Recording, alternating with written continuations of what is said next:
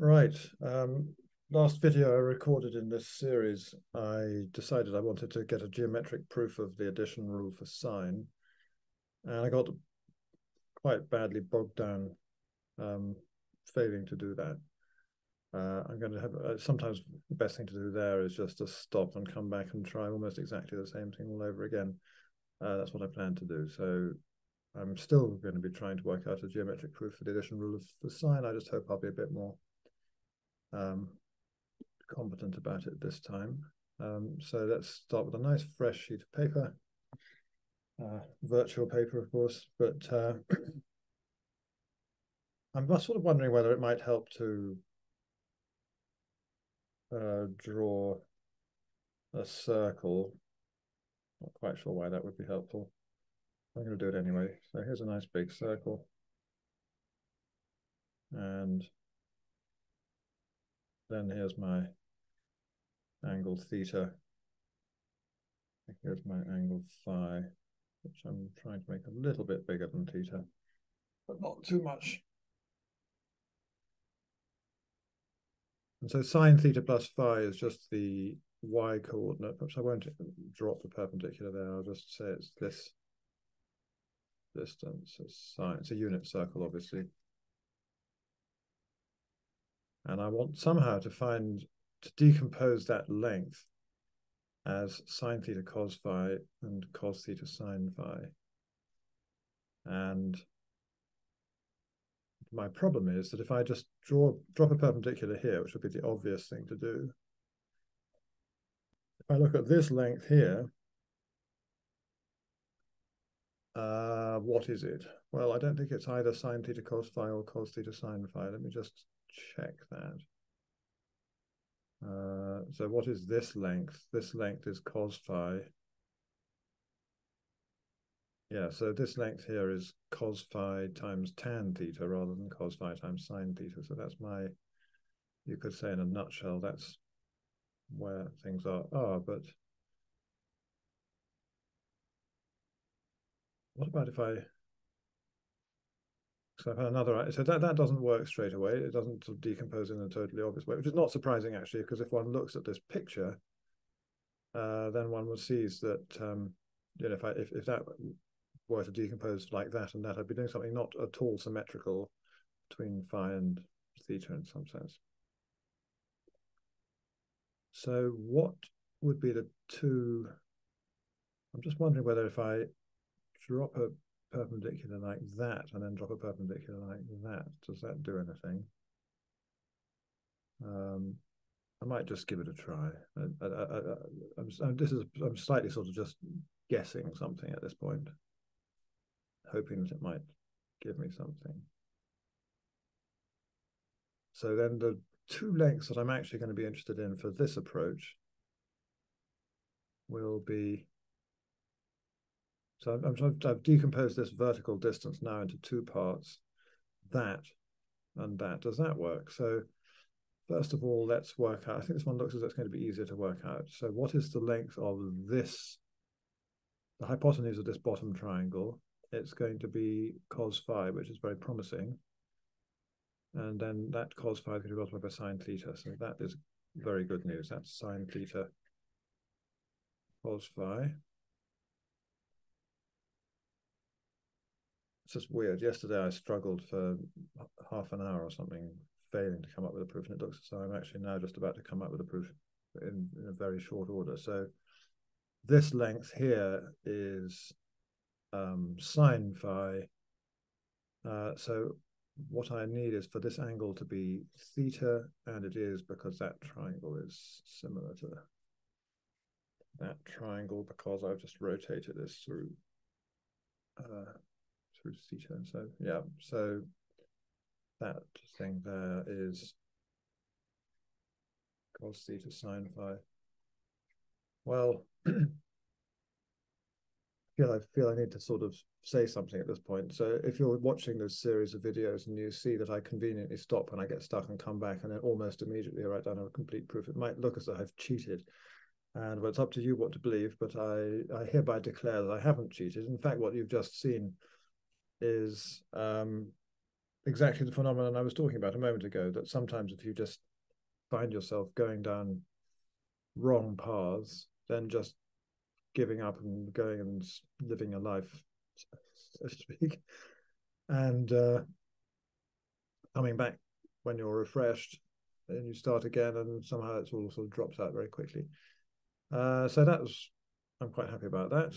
Let me now specialize to the case where phi equals theta, because that was the one I was most interested in. So, and maybe I don't have to draw that circle anymore. So I have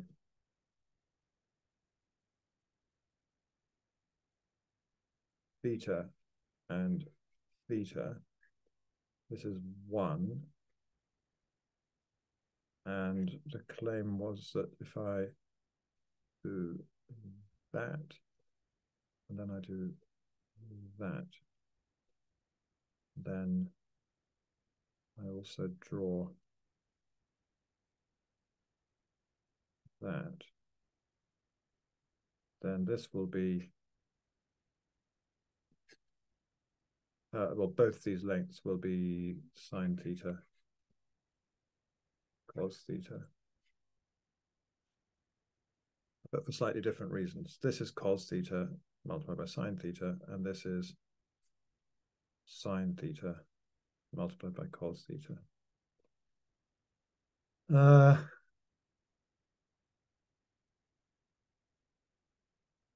Which actually means I noticed that if I do this, I just want to sort of try to reduce any feeling of magic. I have this triangle duplicated now. So that's a sine theta, and this is another, oh, wait a minute. Ah, so I've just drawn a diagram, but I shouldn't have drawn it quite. This point should equal this point. So let me just redraw.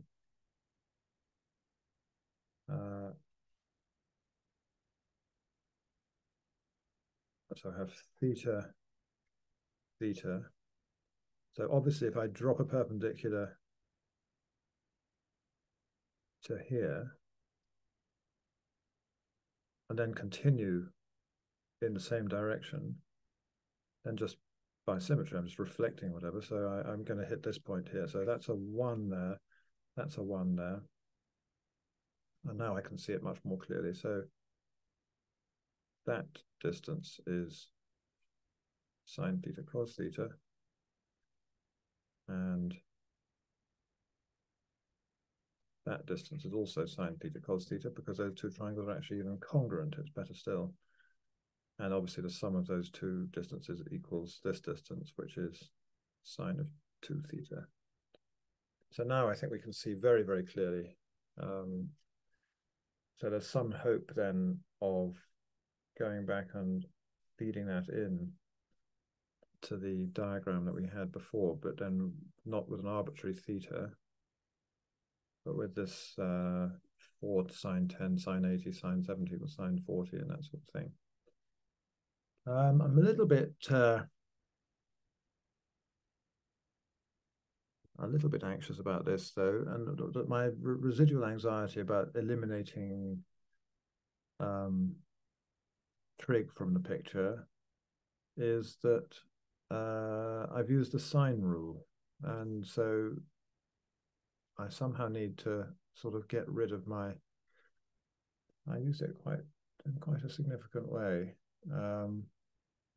So if I want to get a proof that eliminates trigonometry, how does one, how can I get a sort of, what does it even mean to say that one could have a geometrical proof of the sine rule that doesn't, actually maybe that's okay. Perhaps that's what I should think about next. But actually just another point I wanted to make was that it may be that instead of trying to write down the trig proof and remove the trigonometry from each step in succession, which could lead to a sort of hideously complicated geometrical proof, maybe I should just kind of just keep in the background the knowledge that that's in principle possible, which will then sort of guide me towards a geometrical proof of a slightly different kind. So then if I want to do that, I've got to I've got to return to the question about what it is that's special about these angles 40 and 50 and those sorts of things. And looking at this proof that I found yesterday, we can see that actually there is something quite special about it, which is that over here, so that whenever I had a sine of an angle and sine of 90 minus that angle, that's great because by the sine 2 theta equals 2 sine theta cos theta thing, and the sine of 90 gives me the cos. So sine of, we could actually just write down actually, I'll put this in red because I didn't do it yesterday, and so I just want to be clear what. So we have a variant form of, which is 2 sine theta sine 90 minus theta equals sine 2 theta. So if we apply it directly like that, so here we have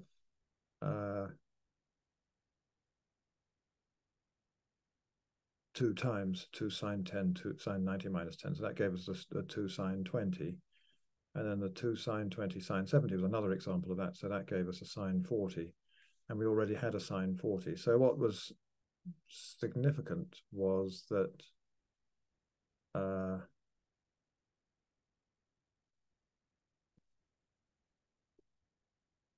where was an 80 coming from? So this 100 gave me an 80 as well because sine 100 equals sine 80. So the sort of coincidence, I think, is that 2 times this 40.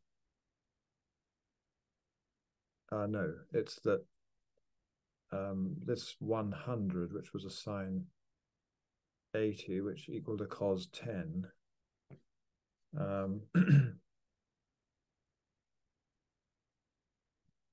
So I think the fact that I have a cos of 10 here and that 10 when doubled twice gives me 40 is in some sense the fact that is not true if I change some of these angles around a bit. So this one will sort of go down and that one go up or something like that. And so there's a sort of point at which the various things that need to be equal are equal. And so I somehow want to bear that in mind when coming up with the proof. Just another thought that I'm having is that I think we have that this line is parallel to this one. I think I've already used that, but maybe we should just, oh yes, so we had a 30 here and a 30 here. So those two lines are parallel.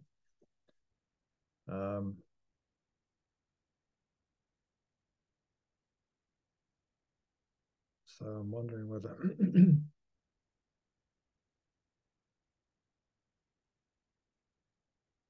I want to sort of isolate this part of the diagram. So I have an angle of,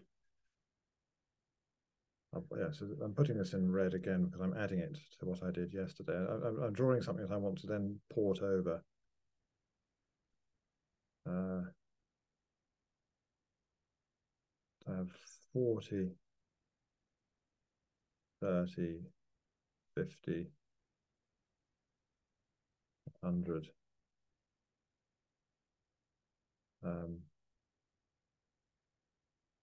And then this line is parallel to this one. I want it to meet this point here. What extra information have I got? I need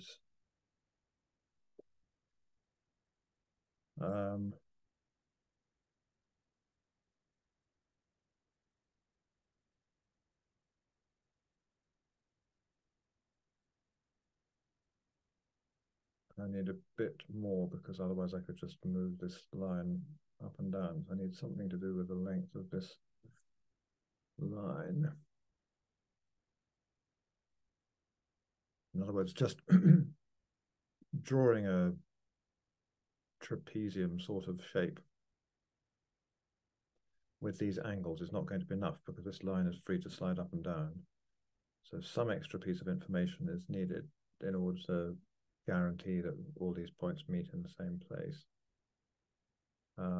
What's the simplest thing I can do? So I know that this length equals this length. So if I just carry on with this line here, and I've also got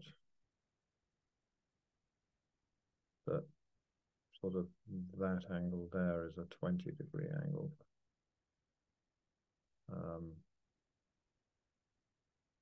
Which will tell me that that's a 60-degree angle. That's actually potentially nice. I haven't spotted that. Let me see if that is enough to let's try to remember. Check if I'm really on the ball, I'll be able to select this, but I can't remember how to do that.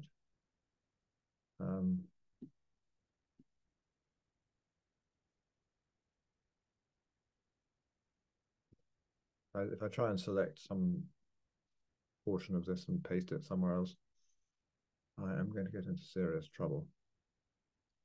So I'm going to just take me time out for a second while I try to reproduce that diagram. So I had a, I'll go back to black.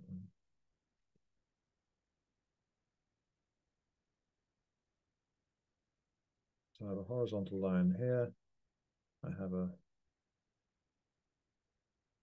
what was that angle? I want to say 30, but it was 30. And then a 40 up at the top. That's a bit too small to be 30. Make it a bit bigger so I can. 30. And then 40. And I continue that down. Oh bother, it's going to disappear. Right, I continue that down. So that that total length equals that total length. Then I have a thing here. And something like that. And then this goes up.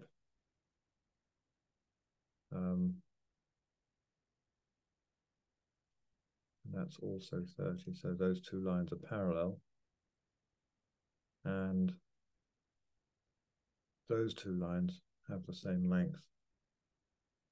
And if I draw this in here, I have also that these three lengths are all the same. And I want that this point here is the same as this point here.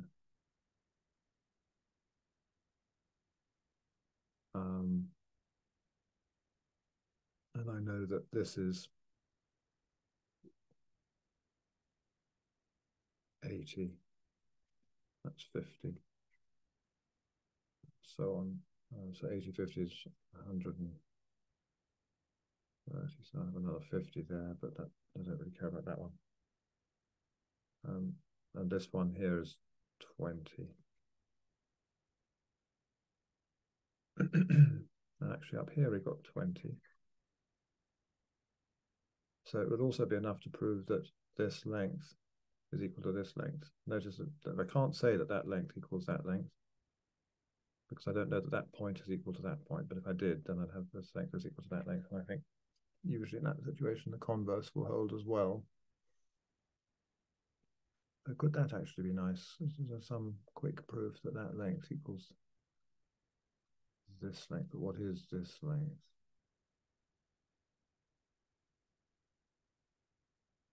I think we know that this length is this length.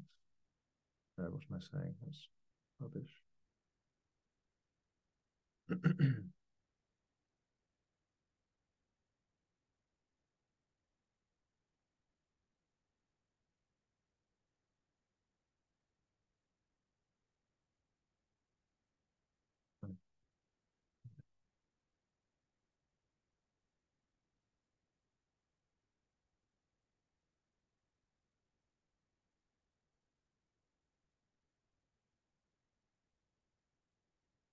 So where is this? Okay, so that's 20, and this one is also 20. And I definitely used at some point the fact that sine of 40 is 2 sine 20 cos 20. So this is where I want to try and make it geometrical. So I want somehow to, what are the constructions I did to achieve that? I dropped a couple of perpendiculars. So where is my sine of 40? Here's my hypotenuse. So I can get it by dropping a perpendicular from here to this line or from here to this line. Which of those is going to be more promising? I think this one just crosses a whole lot of stuff that it just creates a whole even more mess than we had before, whereas this one at least is that also going to be unpleasant. I think this is also going to be not very nice.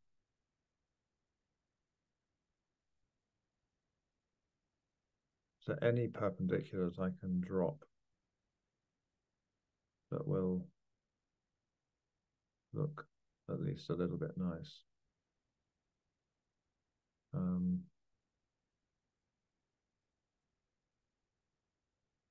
Maybe that one. And then I would want to create two of these triangle-y things.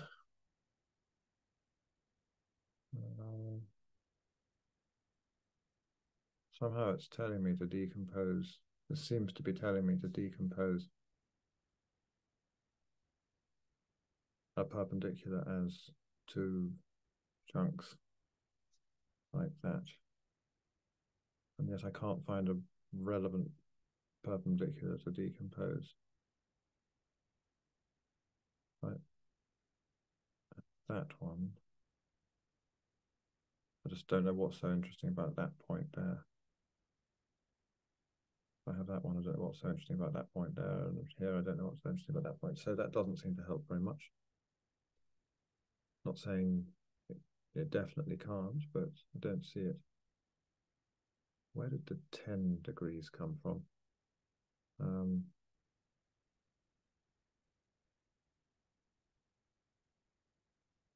There was a 10 degrees that came from the fact that if you do a vertical line here,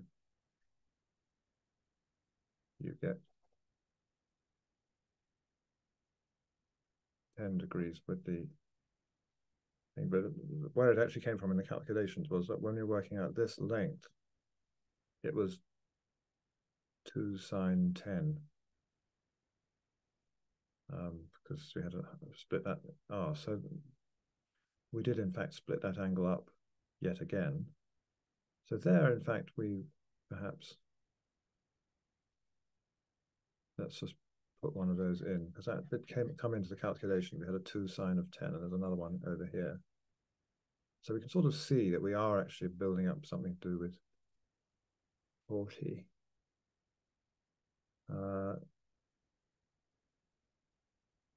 This looks as though it may go somewhere. So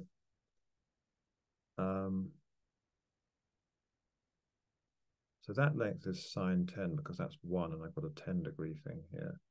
So that's 2 sine 10. And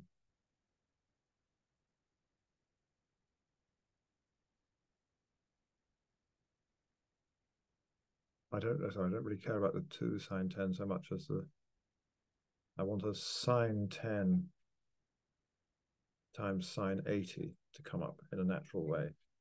So that 80 there is looking sort of promising. So here's this length here is sine 10. And if I multiply that by sine of 80, I'm actually dropping a perpendicular to here. So I'm interested in this funny little triangle here, which is actually what I get if I join those 2 points. And then I look at this distance here. So that distance here is going to be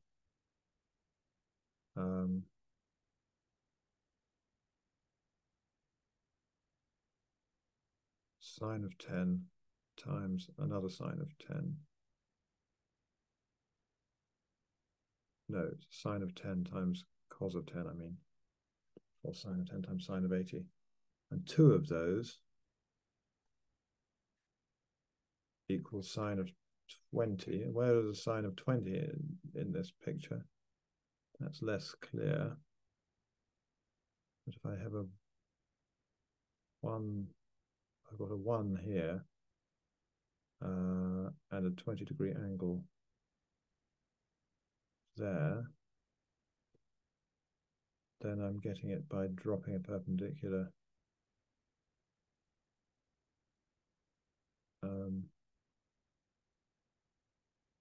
Yes, it's the distance from here to here if I drop a perpendicular. So that length there should equal, I think, I'll just check this in a minute, this length here. This one was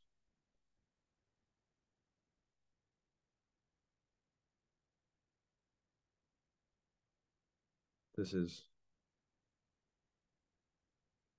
1 times sine of 20, and this one was 2 sine 10 sine 80. That one and that one.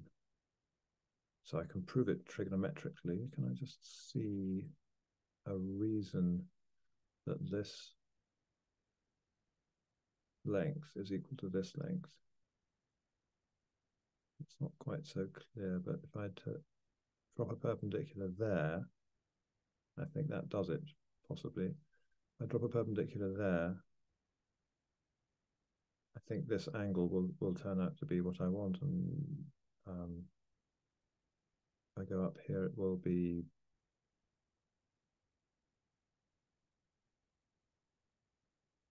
turn out to be the same. I'm not going to check that. I think I can prove that this length equals this length by dropping that line there and that perpendicular here and looking at similar triangles and congruent triangles and that kind of thing, and getting that this is actually the same as this. So if I've done that, then I will have a geometrical proof that this length equals this length. It seems quite a long way away from proving that this length equals this length, on the other hand.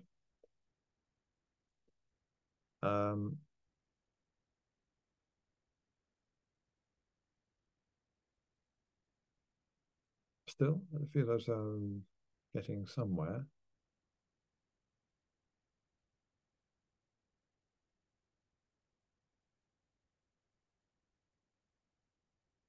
Let me just see if I write 2 sine 20 sine 70 equals sine 40. Can I see a 70? I'm sure there was a 70 in this diagram somewhere. Unless the 70 was actually a sort of 110, because sine of 70 is the same as sine of 110, and we had 110 here, I believe. This was 40 and 30, so that angle there is 110.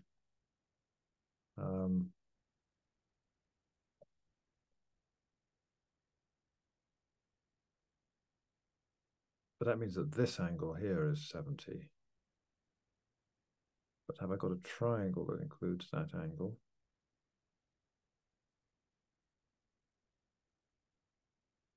And how did I get that 2 sine 10 sine 80?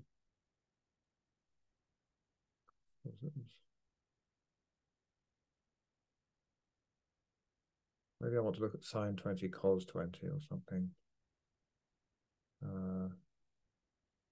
But sine 20, so this thing here is a sine 20. And if I want to multiply that by cos 20, that means I drop a perpendicular again.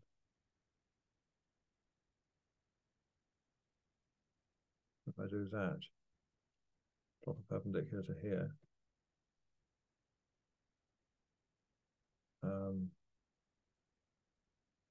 that'll get, and then if I I have the same thing over on the other side. But what on earth is that? I now want to argue that this length, I'm wondering whether I want to argue that this length is actually equal to one of these lengths, whatever this funny length actually is. I'm sort of climbing slowly up.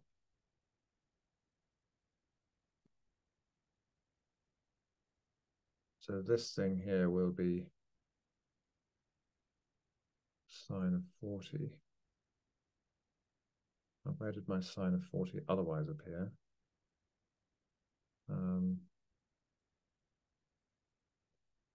One. By dropping a perpendicular from this onto here.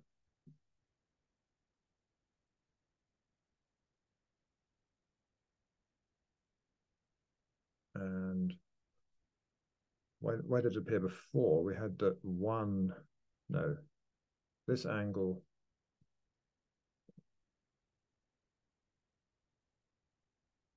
Sorry, this length, 1 divided by sine of 110. I think I must have written this down somewhere. Equals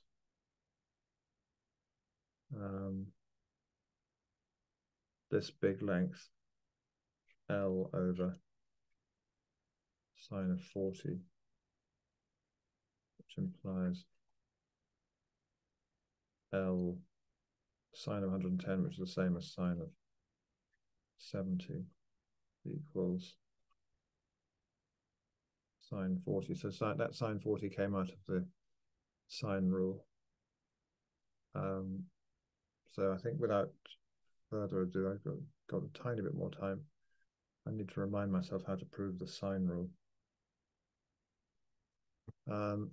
Except that I think I'm not going to do that because I have actually got limited time, and there's a sufficiently high risk that what happened yesterday will happen again. So I think trying to reconstruct the proof of the sine rule, it's something I would hope would take almost no time, but I might sort of get into a muddle in the way that I did in the last video with this additional rule for sine, finding a geometrical proof. Or should I just quickly try and do it? Tell you what, I'll just give it if it doesn't come out almost instantly, then I will stop. But so I have an arbitrary sort of triangle, and I've got A and angle A, and B and angle B, and I suppose I put in a C, but if I can just show that 2 of them are equal, I'll be fine. So if I want A over sine A equals B over sine B, that's the same as, it's enough to prove that A is what's equivalent to A sine B equals B sine A, give or take dividing by 0 and that sort of thing. So where's an A sine B? Not absolutely. Well, if I drop a perpendicular here, then that length there is A times sine B, and it's also B times sine A. So actually that's very straightforward. So it did come out almost immediately. I shouldn't have been scared.